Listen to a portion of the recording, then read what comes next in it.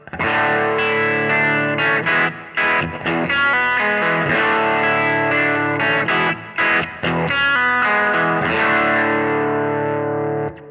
I'm Eric Haugen. Here's all my pertinent information, my website, my Patreon, my Instagram. You can find me wherever music is streaming as well. If you're curious about the kind of music I make, just look up Eric Haugen where you listen to music. You'll be like, interesting. Today, oh, by the way, like my videos and subscribe to my channel. If this content is helping you out, it helps me when you do that. Win-win. Today we're talking about the Lydian mode. Boy golly. So yeah, we did Dorian. We did Mixolydian. Now let's do Lydian. And again, we're always going to go back to start with key of G, G chord, G bar chord.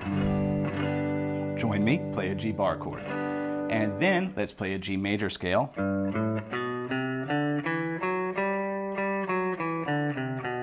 Just one octave. And now, we can agree that the way modes work is that if you go G to G,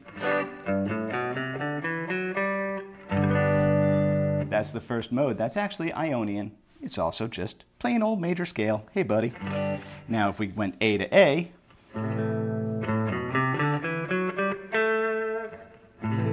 that's Dorian. And B to B, and so on and so forth. Oh, D to D we also did. There's an interesting version of a D chord.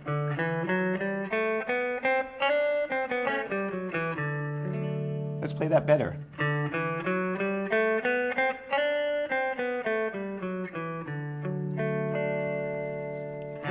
That's Mixolydian.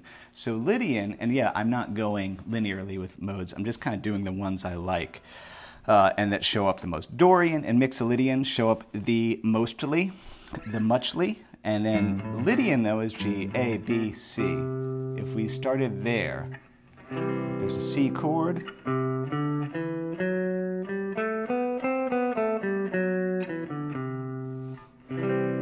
Or really, let's play that one.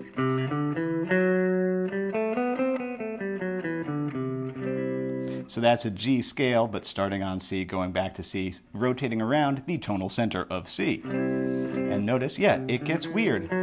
Yo. All right, so to understand modes, we ask questions and then we answer them. First question is, in this scenario, what key are we ultimately working in? What is our parent key? Well, I told you, it's G. So that helps us because that tells us what chords are ultimately in the key of G and therefore ultimately in the key of C Lydian. It's kind of like dealing with modes, you have to kind of think of the mode area, but then also the parent key. You do have to kind of think of two keys at once. That's stupid and annoying, but that's just how it be. So yeah, those are the chords, and that means those are the notes, but we're rotating around that C note and from C. So again, C chord. First question answered. C Lydian, isht, really, G major. Don't worry about it, just know that there's the relationship. The next question we ask ourselves is, all right, dude, is this basically a major scale of some variety, or is it a minor scale of some variety? Like, does it sound major or minor? It's major, because you can spot a major third. You know, that's the biggest giveaway. And of course, because it's built off of the C is a major chord. It's boom, boom, boom. What is it? Talks like a duck, quacks like a duck. It's a duck. And then the next question we ask ourselves then is, if this is basically a major scale, in what way is it different than a regular major scale? What's weird here? Let me see. Let's compare. If this was a regular C major scale,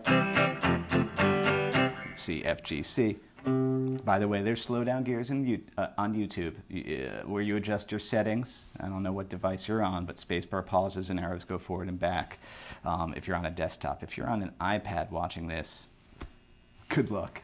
All right, let's compare. That's the same.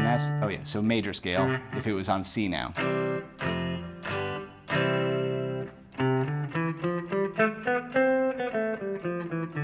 That's proper C major. All right, what's different then?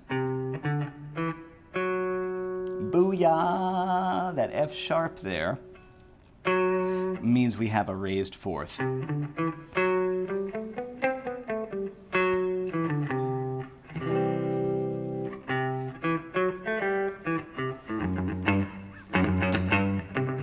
Simpsons, Jetsons also.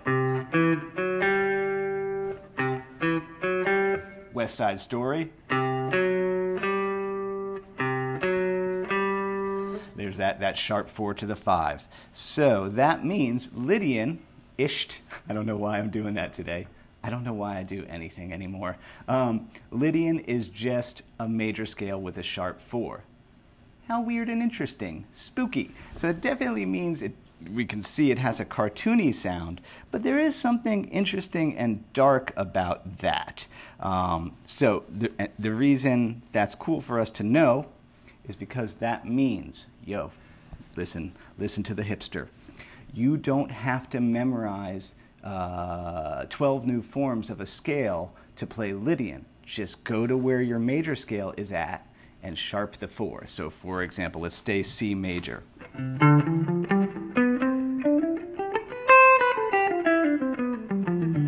There's standard C major off of that bar chord shape, right? Which, by the way, everybody should know that. That's industry standard 2-octave major scale. Let's sharp the 4. There's that first octave. Okay, what's up now? There would 4 be. There's that F. I could go like that, but he's right there.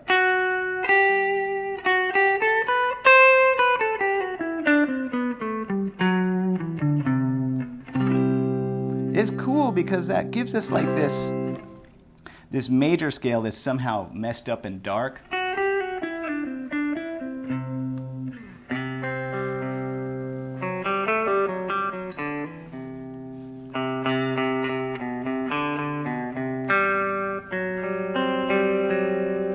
That's weird. Okay, yeah, let's continue. Let's talk about now the next big deal. So we know what a Lydian scale is. We know how to make one. Neat. Then here's the other thing that's a big deal about modes. Let's use the phrase again. Listen to the aging hipster. The context is so important. By the way, the context is so important for every lick you ever play. Licks don't happen in a vacuum. Melodies don't happen by themselves. So everything has to be interacting with a chord change in some way. And so in the case of a Lydian, or really any mode, it's always going to be rotating around the tonal center that has been decided that the mode is, and then a chord that also contains that spice note. So in the case of C Lydian, any chord that contains that F sharp is going to be a good option for a Lydian change, like REM's Man on the Moon.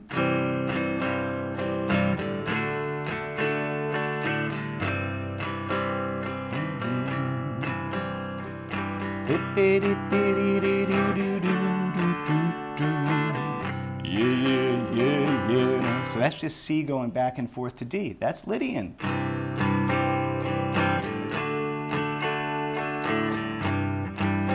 And, you know, listen to that melody. That's the other thing. You have to listen to the chords and kind of where that melody is kind of telling you where home is. So basically, a Lydian change, and really there's only one Lydian change, because all modes really, this is important also, all modes are essentially very simple progressions. They're usually 1 to 2 chords that are rotating around the tonal center of the mode itself. Like the second, here let's pull up key of G again. The second you start hopping around to all those other chords in the key of G, your brain's going to be like, oh, that's key of G. That's for reals. So, you know, if you're trying to make up a modal progression, don't try and make it complicated, because it's just going to end up sounding like the parent key. So Lydian is, say this is 1. Anytime you have 1 moving up to a 2 that's major, that's a Lydian change. Let's give some other examples. One of my favorite ones.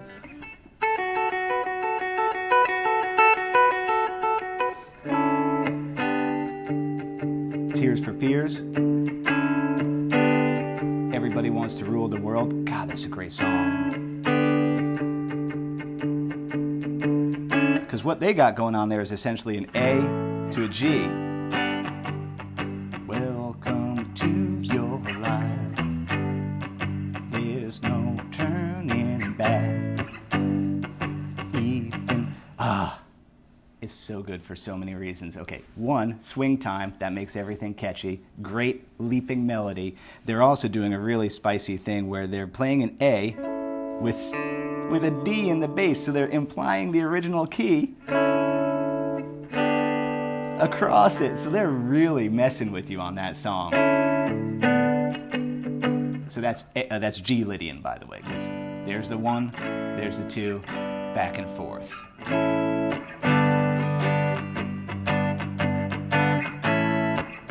Other Eric observation, every hit song, it doesn't matter who wrote it or who it is, you get in there and you take it apart a little bit, there's always neat things going on, and that's, music noticing.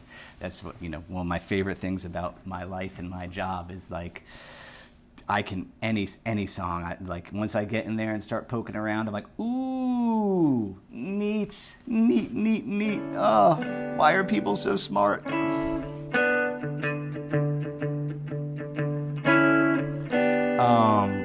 Where are some of the others? Yeah, you saw me play Simpsons. Watch out with Lydian. There's sometimes with Lydian where, oh yeah, the other modal progression is you can always throw a mode if the band is just staying on one chord for forever. Like if there's no chord change, like Led Zeppelin Dancing Days.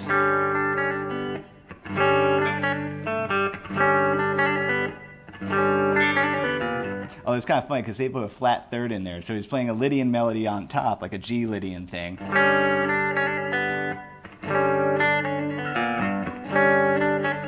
That's like Lydian-ish. There's stuff like that. George Harrison, Isn't It a Pity? Is Lydian-ish. That's a G diminished, C over G. To G. It's that the next line when it goes G up to an A7. That's, you're like, oh, is that Lydian? But then he's like, eh. C over G back to G. You're like, oh, it's not exactly Lydian. So watch out. There are stuff that are like Lydian-ish. Oh, shoot, Big Star, Feel.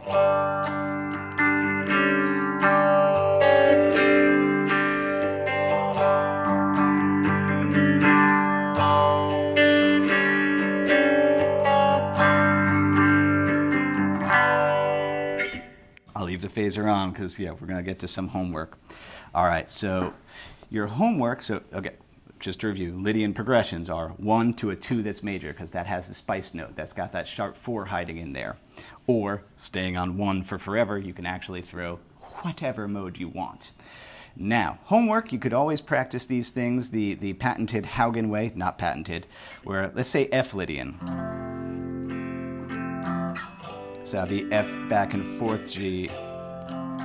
And you do 1 bar, 2, 3, 4, 1, 2, 3, 4, 1, 2, 3, 4, Lydian, fill, and 1, 2, 3, 4. So that's F major, sharp 4.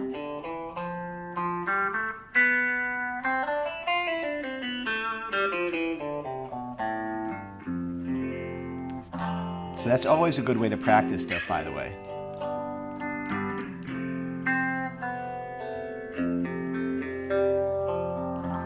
But now I have a looper pedal. Let me set that to loop. Let's see if this all works. I'm actually pretty terrible at using looper pedals. Let's lay that groove down. Ah. Oh yeah, the dumb function on that with the effects level. And move it a little closer. It's like you have to have your foot just ready.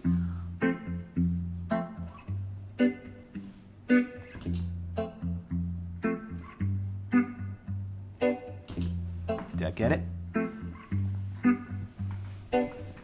All right, all right, all right, all right. All right, let's find an F Lydian scale. Let's go up here. All right, now let's see.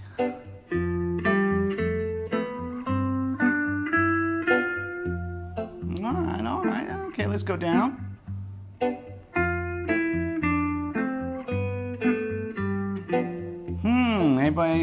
reminding everybody of the song? Let's find out.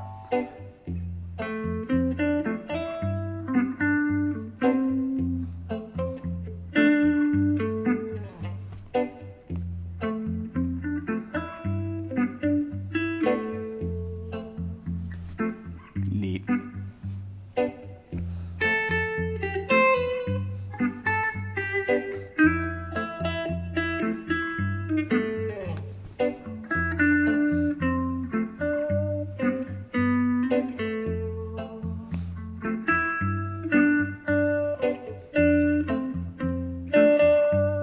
Jump to the chorus.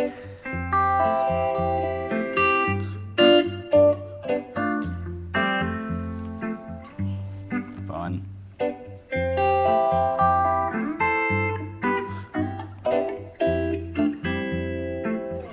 And what's that melody?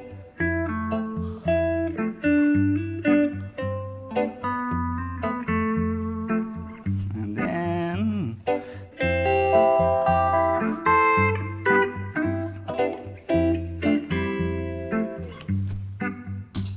so fun. Fleetwood Mac Dreams. I hope by now we've all seen the viral video of that dude vibing out with he's on the skateboard, he's got the ocean spray. It's just, that's certainly a wonderful feel and mood. And yeah, Fleetwood Mac Dreams, that's Lydian. F to G.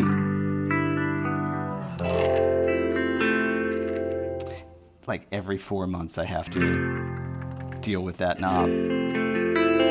Mustang's been good today though. Thanks, buddy. Good work. Okay, now some questions that I will probably see in the comments that are, you know, they're not frustrating, but they're wrong. The question will be, Eric, why can't I just play? Okay, so let's go back to C, right? C Lydian. Yo, why can't I just like shred G across everything? It's because when you shred G, when you play G, whether or not you're even aware of it, your phrases are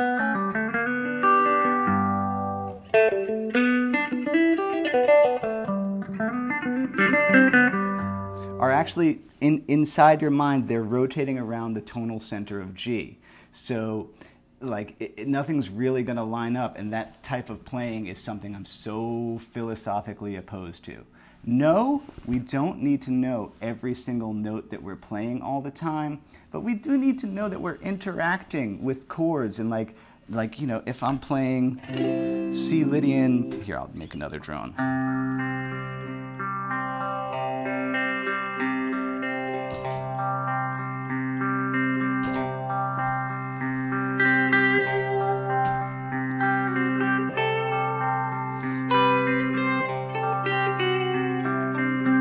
Watch, I'll play G on this.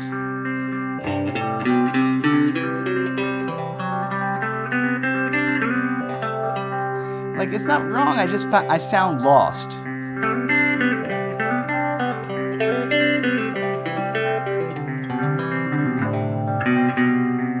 Why is nothing working? Oh, watch.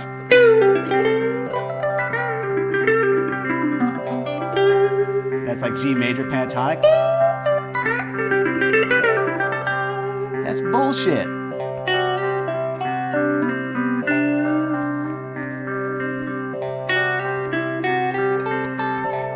I know how I'm interacting right now.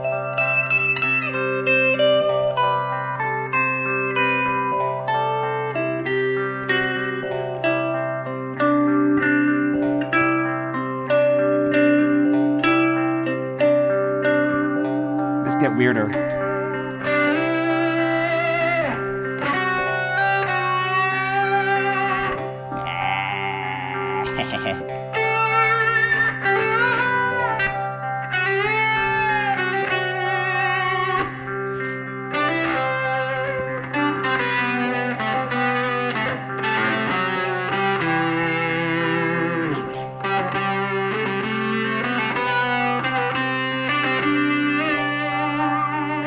Again, if I did, let's play Paradise City.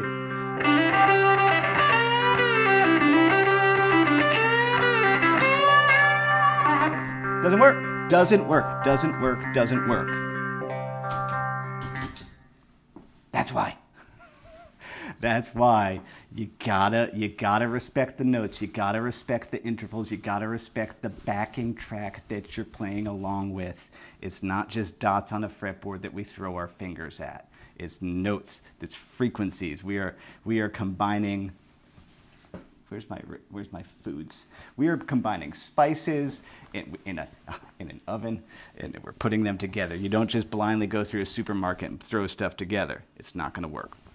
Okay, I think, yeah, I covered everything. Thanks so much to everybody who supports me in all the ways that you do, because you know I don't put ads on my channel. I don't make money from YouTube directly.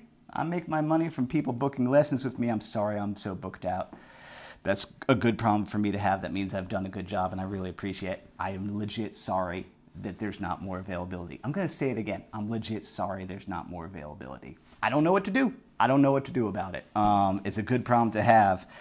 Someone said, like, you should just auction your time, but that disagrees with, like, my whole thing about just being, like, a real dude from New Jersey, even though I live in North Carolina. Other things, hot safety tip. My kitchen almost burned down this week. Did you know that your oven element, the heating element, when they get shitty, they just can light on fire? This oven's only 6 years old. I was heating up some tortillas to make some tacos, and yeah, the thing just started sparking and arcing and fire. So yeah, I had fire extinguisher, so you know I'm still able to shoot. But yeah, I feel like you know, I like to do my little public safety things. You know, do you have a fire extinguisher that works in your kitchen, in your house? Do your smoke detectors work? Whew. Yeah, I hope so. Anyway, that's enough for today. As Bill and Ted would say, be excellent to each other. That includes yourself. And I'll be back next week with an attempt to make Open D slide guitar make sense. I really want, yeah, to share that, because we talked about Open D in the past, kind of demystifying it. And I think I can like be like, dude, we can do this. We can all do this. Let's do it. Let's do some Open D slide. Because I know a lot of people are like, I don't do slide. And I'm like, it's so fun. It's so beautiful. It's so expressive. So that's the plan for next week. Peace.